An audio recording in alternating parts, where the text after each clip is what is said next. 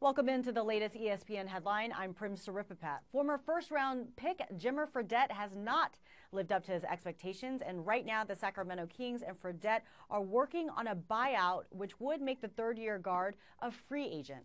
For more on this story, we bring in NBA writer for ESPN.com, Brian Windhorst. So, Brian, what's the latest on this story? Well, Jimmer and the Kings have been in a slow breakup for months now. They've tried to trade him several times in the past and have been unable to do so. And so I think it's best for all parties. Jimmer was going to leave in free agency at the end of the season. The Kings did not want to bring him back. They've been trying to get rid of him.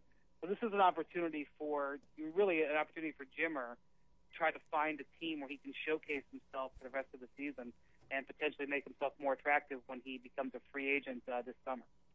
Now, talking about Fredette, he's averaging nearly 6 points, 1.5 assists, and 1 rebound per game so far this season. Obviously, they're not gaudy stats, Brian, but the cast around him for some time has not been great. During his tenure, the Kings have had 3 different coaches. So how much of his lack of performance is to blame the Kings, or how much of it is him?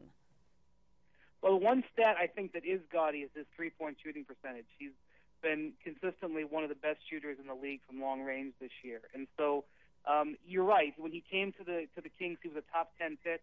A lot was expected of him. He's had coaching changes, an ownership change, a general manager change. The entire seas around him have shifted, but he's still an elite-level shooter. He appears like he's not going to be an elite-level player, but because he can shoot, there are going to be teams that want to have him.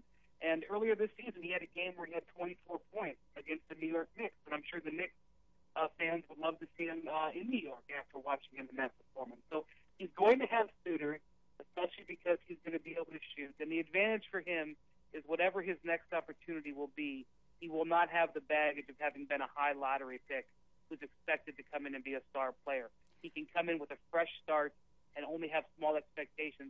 And then when all he is a really good three-point shooter, then I think he has a chance to be successful. And I really do think he'll have a career because of that shooting ability. So where would be a good fit for him? Well, it depends on whether he wants to play for a team that's contending for the playoffs or he wants to play for a team where he would get a lot of minutes and potentially improve his value.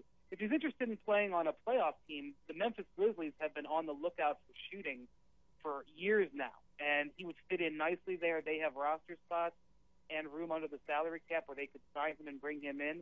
If he wants to go somewhere and get a lot of attention and a lot of minutes and potentially set himself up better, I do think the New York Knicks would be interesting. They've just released 2 players. They have 2 roster spots, and they have a point guard situation with Raymond Felton potentially being out for a while as he deals with the legal issues. So that might be an interesting place, although that would be under bright lights where he could potentially showcase his skills a little bit.